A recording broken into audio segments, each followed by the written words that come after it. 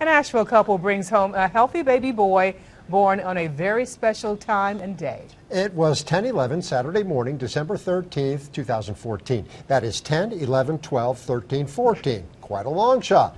But their miracle baby beat the odds in more ways than we might ever imagine. After every storm, there is a rainbow of hope. Here I am. Callum Bray Caruthers came into this world at the Johnson City Medical Center and at a time that has everyone talking. I looked at the clock and I was like, oh my gosh, it's 10/11, 10/11, 12, 13, 14.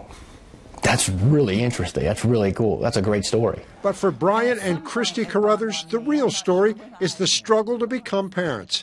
There were miscarriages, fertility treatments, then the loss of twin boys a year ago. We were told our only avenue was probably surrogacy or adoption. And so, you know, we educated ourselves and became our own advocates, and we didn't give up.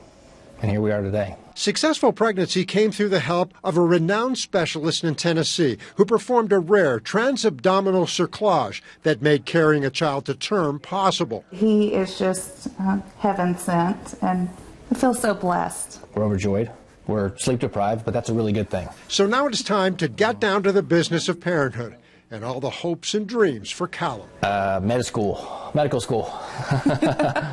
To be very happy. Yeah, happy, healthy, live in peace. The Caruthers will always remember what everyone talked about on 12, 13, 14. It was his time. It was 10/11. It was actually 10/11/05. But now they can just settle in and be mom and dad to their wonderful son. We've had many sleepless nights before he came into our lives, so I welcome these sleepless nights with him.